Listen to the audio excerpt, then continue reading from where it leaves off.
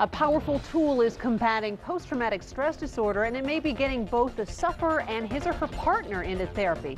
A study out today in the Journal of the American Medical Association shows couples therapy that tackled both the PTSD symptoms and the stress they caused on the relationship made a four-fold impact compared to people not getting the help, and that improvement lasted for months. PTSD, as all mental illness, is a family illness. It doesn't just affect the individual, it affects everyone in the family.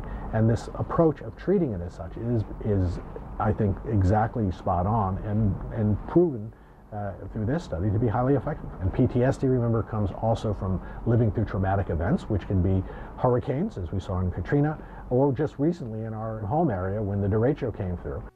And in fact, Dr. Kaplan says he saw some people with post-traumatic stress after being trapped in their homes by fallen trees during this summer's violent storms.